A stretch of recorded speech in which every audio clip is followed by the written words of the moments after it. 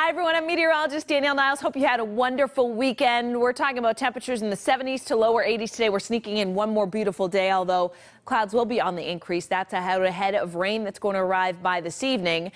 It doesn't arrive for most until about 7 to 10 p.m. I'm putting a start time right around 10, perhaps a little bit earlier in the city of Boston, give or take. Overnight tonight, areas of rain, some downpours, and tomorrow morning it will be a wet start. Leave some extra time for the morning commute. Pockets of rain and downpours and even a thunderstorm is possible, and that will slow you down a bit.